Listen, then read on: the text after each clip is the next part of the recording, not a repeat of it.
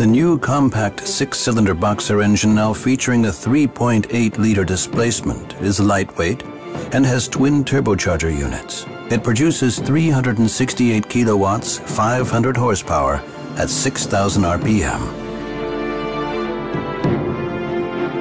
The maximum torque is 650 Newton meters between 1,950 and 5,000 RPM. Despite this increase in performance, fuel consumption has been reduced by up to 16%, and CO2 emissions have been lowered by up to 18%.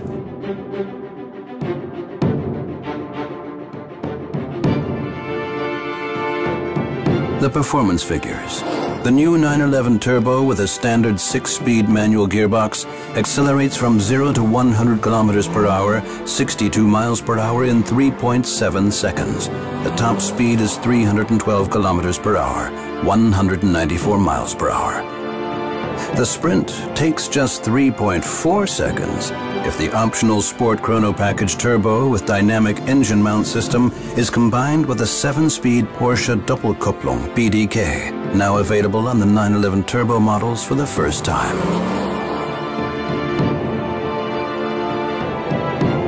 Essentially, power and torque are increased while fuel consumption and emissions are reduced.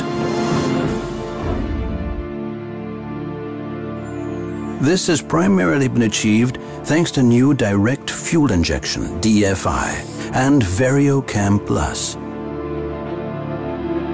In contrast to standard fuel injection, with DFI, air-fuel mixture formation takes place directly within the combustion chamber. Here, the fuel is injected directly into the combustion chamber with millisecond precision for each individual cylinder via electromagnetically operated injection valves. This enables homogeneous distribution of the air-fuel mixture and thereby effective combustion, which improves fuel consumption.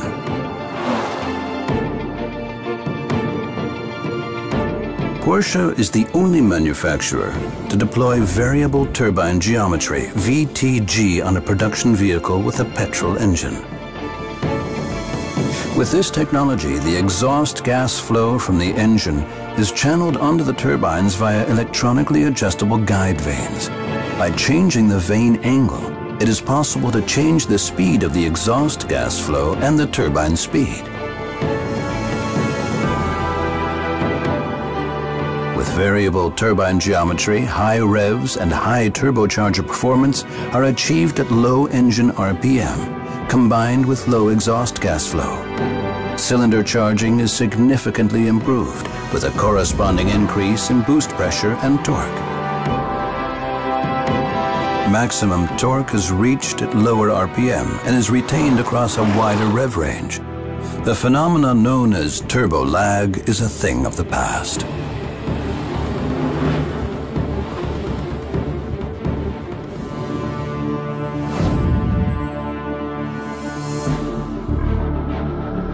PDK is essentially two half gearboxes in one, and thus requires two clutches. Porsche Doppelkupplung alternately connects the two half gearboxes with the engine via two separate drive shafts, depending on the selected gear. The principle behind this is overlapping transmission. When a particular gear is engaged, the next gear is already being pre-selected in the other half gearbox. One clutch opens within a few milliseconds while the other clutch closes, resulting in an extremely fast and barely perceptible gear change without losing traction.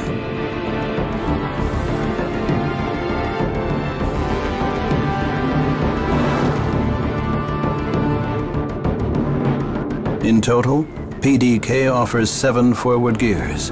Maximum speed is reached in 6th gear, while the 7th gear, for optimized performance, further reduces fuel consumption.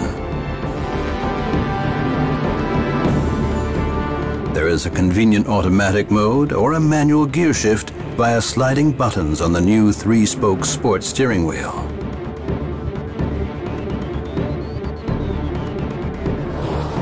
The optional Sport Chrono Package Turbo with dynamic engine mount system and overboost is more proof that Porsche can take the performance principle further.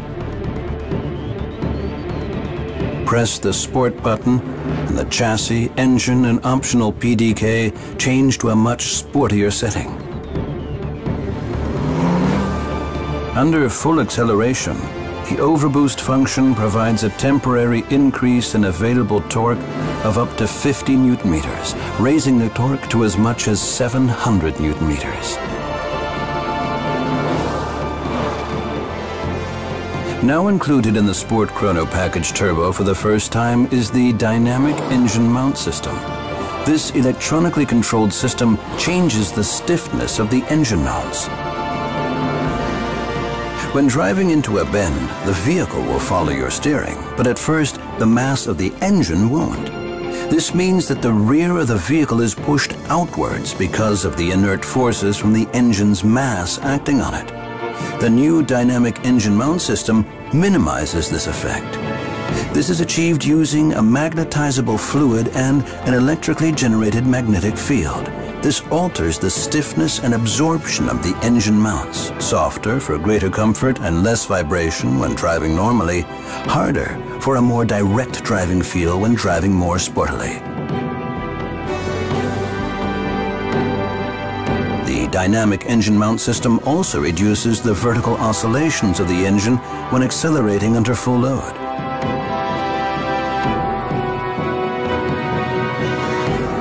The result is increased traction with more stability under load transfer and during high-speed cornering.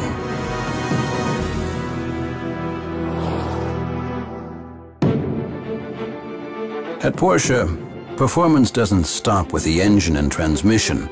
What use is awesome power if it's just smoke and noise? No use at all. Which is why the further enhanced Porsche Traction Management PTM Active All-Wheel Drive delivers the necessary traction.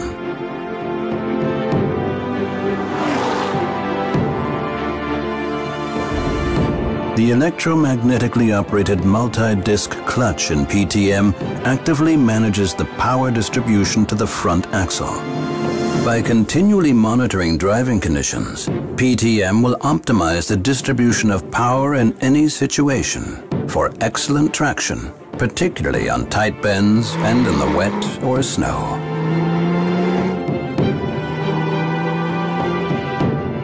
The new 911 turbo models get an active boost in terms of dynamics and stability courtesy of Porsche Torque Vectoring, PTV, which is now available as an option for the first time. This system offers variable torque distribution to the rear wheels and a mechanical limited slip differential. A rear differential lock improves traction during wheel spin, and on fast bends it reduces the response time to load shifts. At high speeds, it boosts stability.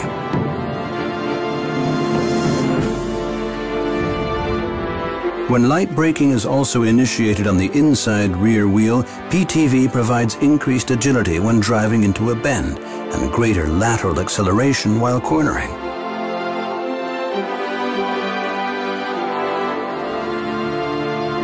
How does this work? When driving in a more sporty way, the rear wheel on the inside of the bend is slowed down slightly. This sends more drive force to the rear wheel on the outside, increasing the torque in the direction you are turning. This results in sportier cornering.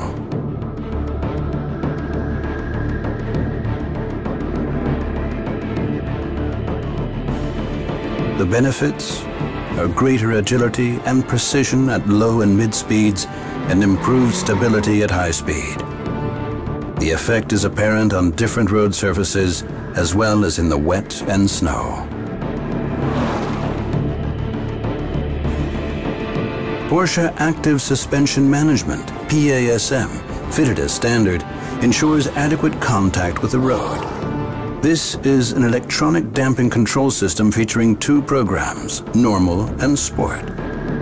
It offers continuous adjustment of each wheel's individual damping forces based on driving style and current road conditions. Proven features have been retained, but not at the expense of moving forward. This principle is clearly reflected in the design of the new 911 Turbo.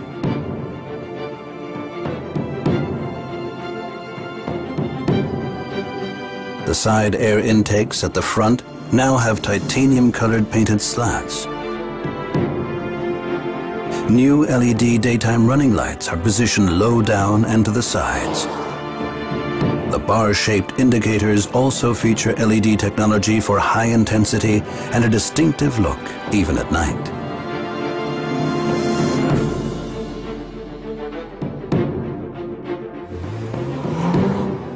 The simple twin-spoke design of the 911 Turbo 2 wheels is particularly attractive. Parts of the spokes and rim are glossy. The forging technology used permits low weight coupled with high rigidity.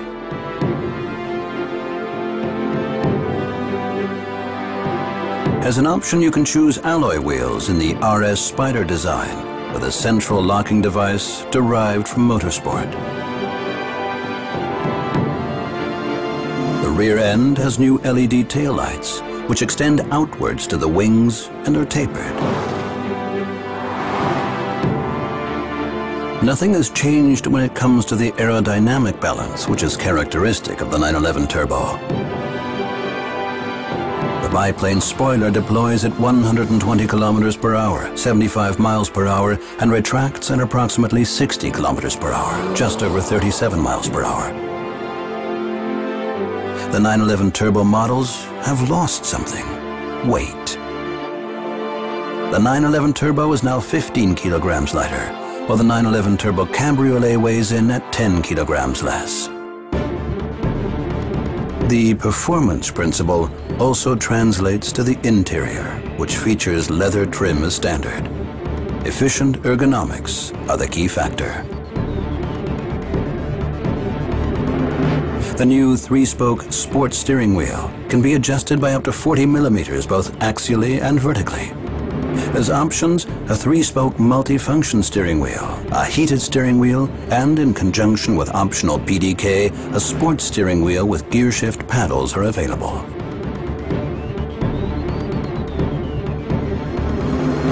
Porsche Communication Management, PCM, featuring a navigation module with an integrated hard drive, comes as standard. It is easy to operate using the 6.5-inch touchscreen or optional voice control system for conveniently inputting destinations, for example.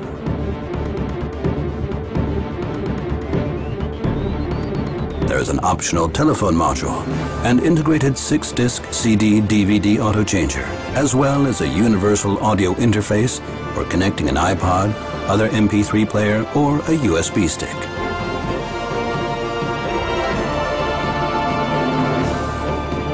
The standard Bose surround sound system, featuring a total of 13 speakers in the coupe version and 12 in the cabriolet, delivers a total output of 385 watts, playing music from audio and video DVDs in digital 5.1 surround sound.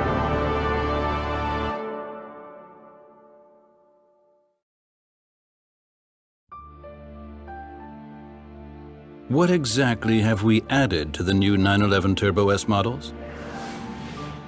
An additional 30 horsepower and 50 Newton-meters more torque, to be precise, achieved through the tuning of the efficient 3.8-liter 6-cylinder boxer engine with direct fuel injection, DFI, VarioCam Plus, expansion intake system, and Variable Turbine Geometry, VTG.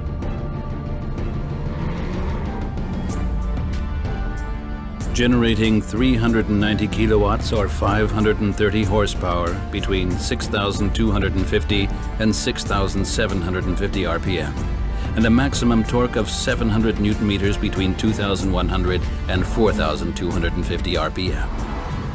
However, fuel consumption and CO2 emissions are no higher than those of the 911 Turbo.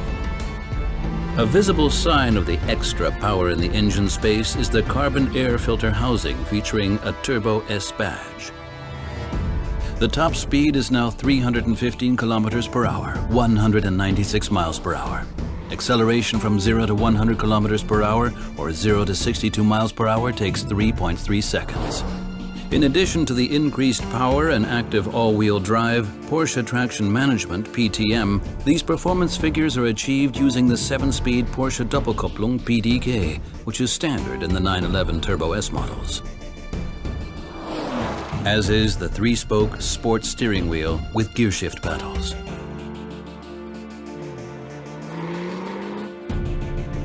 The Sport Plus button on the center console is fitted as standard.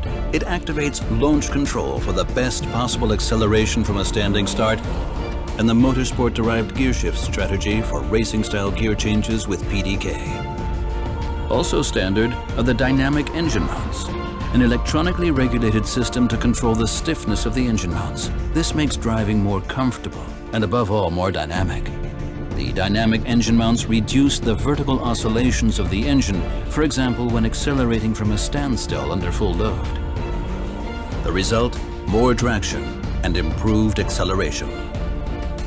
In the new 911 Turbo S models, Porsche Torque Vectoring, PTV, including a mechanically locking rear differential, is standard. When driving dynamically, the wheel on the inside of the bend brakes slightly as the steering is engaged. This gives the wheel on the outside of the bend more propulsion force, enabling increased angular momentum in the desired direction of travel.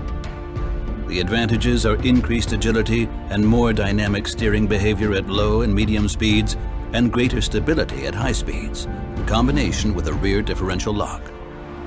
The forged aluminum 19-inch RS Spider wheels have a center locking system based on that used in race cars, for fewer rotating masses and a more responsive drive. Welcome to Porsche Experience TV. My name's Gordon Robertson, Chief Driving Consultant here at the Porsche Experience Centre at Silverstone. Today we're featuring the brand new 911 Turbo.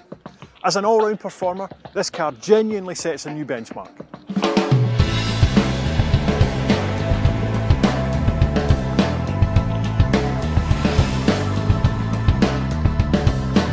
Generation 2 Porsche 911 Turbo, 500 horsepower and 700 Nm of torque. The main changes to this car are underneath the skin.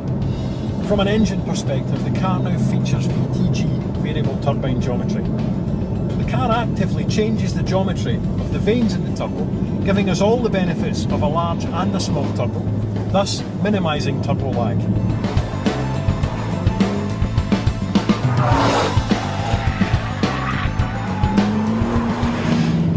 We've also introduced DFI to this engine, direct fuel injection, which, as well as maximising performance, improves the efficiency of the engine. For example, fuel consumption is reduced by 16% and CO2 emissions reduced by 18%. So the engineers have worked exceptionally hard to maximise performance and efficiency.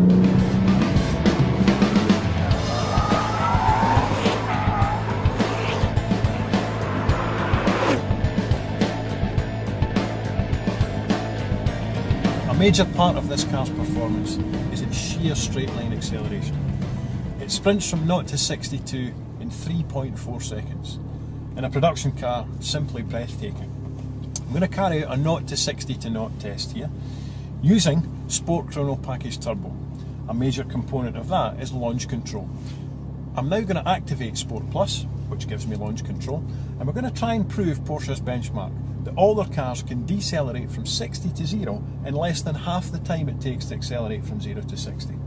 So with my left foot firmly on the brake, I now accelerate to activate launch control. Off we go. Up to 60 now. Awesome.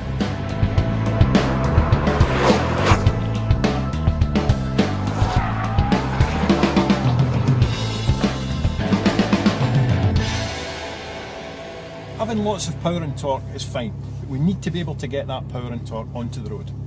The 911 Turbo uses Porsche Traction Management and Porsche Stability Management to ensure maximum grip, traction, thus acceleration.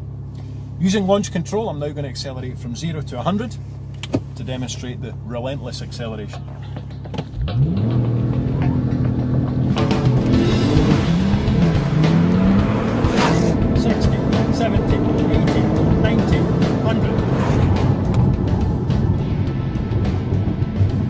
.4 seconds not to 100. Unbelievable.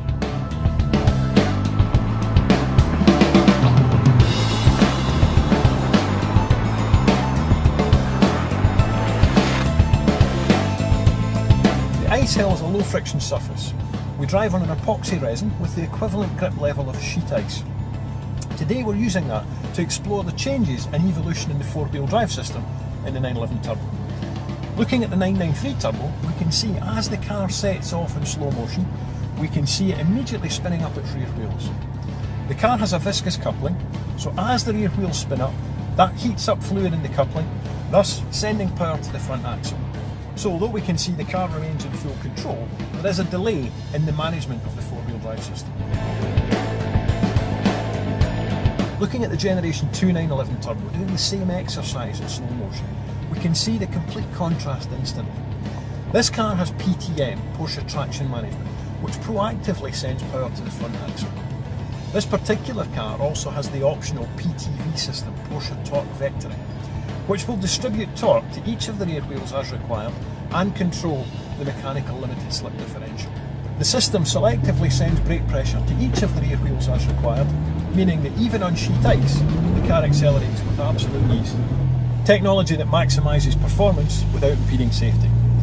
Let me show you what I mean on our low friction handling system.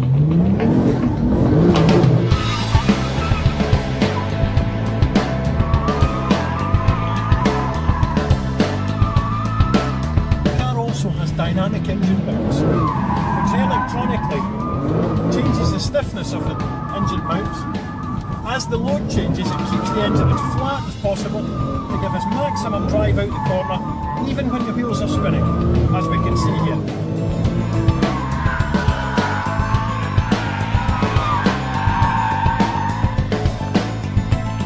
In character, the 911 Turbo remains unchanged. However, the technology in the latest generation car takes the driving experience to a new level. For your opportunity to drive here at the Porsche Experience Centre, please log on to porsche.co.uk/experience. Thanks for watching.